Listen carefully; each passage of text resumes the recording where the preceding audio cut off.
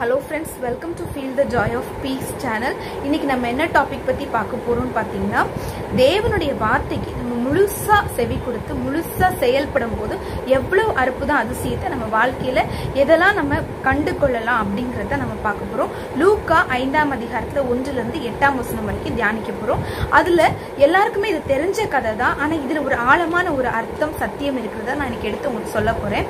இயேசு சீமோன் பேதுருவை பார்த்து என்ன சொல்லுவார்னா, நீ உன் வலைகளை கடல்ல போடு அப்படின்பாரு.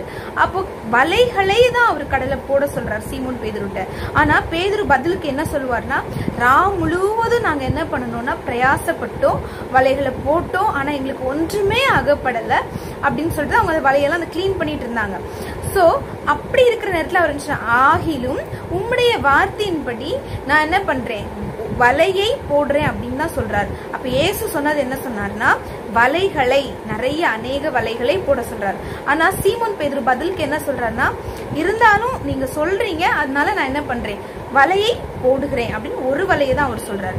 அப்போ ஆண்டவர் சொன்னதுக்கும் இவர் அதை அக்செப்ட் பண்ணி இவர் போடுறதுக்கும் எவ்வளவு வித்தியாசம் இருக்குதுன்னு பாத்தீங்களா? மாதிரி அவங்க ஒரு வலையை போடுறாங்க, அந்த வலை கிழிஞ்சு போகுந்த தகுந்த வரை என்ன ஆகுதுன்னா உங்களுக்கு அநேக மீன்கள் கிடைக்கும். அப்ப இயேசு சொன்ன மாதிரி அவங்க அநேக வலைகள் போட்டிருந்தாங்கன்னா இந்த வலையும் என்ன ஆயிருக்காதுன்னா கிழிஞ்சு கண்டிப்பா போயிருக்காதுங்க. அது மட்டும் கிடையாது, அவங்க கீழ்ப்படியாததுனால முழுசா அதை அர்ப்பணிக்காதனால அவங்களுக்கு என்ன ஆச்சு, வலை கிழிஞ்சு போக தகுந்தவர் 2 படகு நிறைய மீன்கள் கிடைச்சு 2 படகு அமிழ்ந்து போற தகுந்தவர். இதே நேரம் அநேக வலைகளை வீசியிருந்தாங்கன்னா அவங்களுக்கு என்ன ஆயிருக்கும், 2 படகு இல்லைங்க, இன்னும் பல மடங்கு மீன்களை அவங்க என்ன பண்ண முடியும், கண்டிருக்க முடியும். அப்படிதானே? நமக்கு தெளிவா என்ன சொல்லுதுன்னா, தேவன் எந்த மீன்களுக்குமே கட்டளை கொடுக்கல, நீங்க போய் பேதுரு வலையில போய் சிக்கிக்கோங்க, பேதுரு வலையை நிரப்புங்க அப்படின்னு எந்த மீனுக்கும் கட்டளை கொடுக்கல. ஆனா தெளிவா அவர் சீமோன் பேதுருக்கு கட்டளை கொடுக்கிறாரு. அந்த கட்டளையை அவர் ப்ராப்பரா செவிசாய்த்து அவர் தான் அதை செயல்படணும், அந்த பிளெஸிங் அவருக்கு கிடைக்கணும்னா.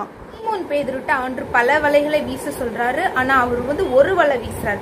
அதே மாதிரி இன்னைக்கு உங்ககிட்ட ஆண்டவர் என்ன சொல்றாரோ அதை முழுசா செய்யாம பாதி செய்றீங்களா, இல்ல கடமைக்காக செய்யறோமா, இல்ல ஆண்டவர் சொல்லியிருக்கிறாரே செய்யணுமேன்றதுக்காக நம்ம செய்யறோமா, எந்த ஒரு மனசுல என்ன எண்ணத்தோடி செய்யறோம். அவர் உள்ளான மனிதனை ஆராய்ந்து அறிகிற தேவனாய் இருக்கிறார்.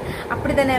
சோ இன்னைக்கு நம்ம அப்படிப்பட்டவர்களா இல்லாதபடிக்கு நம்ம எப்படி இருக்கணும்னா, விசுவாசமாட்டு தேவன் என்ன சொல்றாருங்கிறது அவருக்கு நம்ம செவி கொடுக்கிறது மிகவும் அவசியம். பாத்தீங்கன்னா அவருடைய சொந்த ஞானத்தின்படி முழுவதும் போட்டோம், நமக்கு கிடைக்கலையே, இப்ப போட்டா நம்மளுக்கு இனி என்ன அவ்வளவா வரப்போகுது, சரி அவர் சொல்றாரு ஒரு வலை போடுவோம். சோ அந்த சொந்த ஞானத்துல யோசிக்காதீங்க. பியாண்ட் தட், ஆண்டவர் நம்மளுடைய ஞானத்தின்படி அவர் செயல்படுற தேவனே கிடையாது. நம்ம ஞானத்துல நம்மளுக்கு அநேக வழிகள் இருக்கலாம், ஆனா அந்த வழிகள்ல தோன்றுகிற பிளெஸிங்ஸை காட்டிலையும் அந்த வழிகள்ல நம்முடைய தேவைகள் சந்திக்கப்படுகிறத காட்டிலையும் தேவனுக்கு ஒரு வழி இருக்கு பாருங்களேன். அந்த வழிக்கு நீங்க செவி கொடுத்து அவருடைய கட்டளைகளின்படி நீங்க மீண்டும் முயற்சி செய்யும் போது மாறுபாடான முடிவு உங்களுக்கு கிடைக்கும். ஸோ கண்டிப்பா நீங்க அவருக்கு செவி கொடுங்க. அவர் எல்ஷடாயின் தேவன், அவர் அளவுக்கு அதிகமாய் நம்மளுடைய தேவைகளை சந்திக்கிறவர். கர்த்தரன் மேய்ப்பராய் இருக்கிறார், நான் தாழ்ச்சி அடையேன்.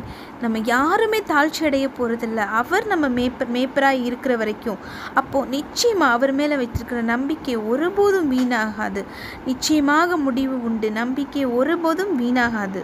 அவரை நம்பின மனுஷன் ஒருபோதும் வெட்கப்பட்டு போனதில்லை. நிறைய முறை நீங்க நிறைய தோல்விகள் சந்திச்சிருக்கலாம், ஆனா இந்த முறை நீங்க அவரை நம்புங்க, கண்டிப்பா தோல்விக்கு இடம் இருக்காது. அவரை நம்பும் போது நிச்சயமாக ஜெயம் உங்களுக்கு தான் உண்டு. ஸோ இந்த லூக்கா 1 லிருந்து 8 வரைக்கும் நீங்க இதை எடுத்து வாசிங்க, கண்டிப்பா உங்களுக்கு இது பிரயோஜனமா இருக்கும்னு நான் நம்புகிறேன். தேங்க்யூ ஃபார் வாட்சிங் அவர் சேனல். கீப் வாட்சிங் for more videos. See you in the next video. Until then, bye from Feel the Joy of Peace channel. God bless you all.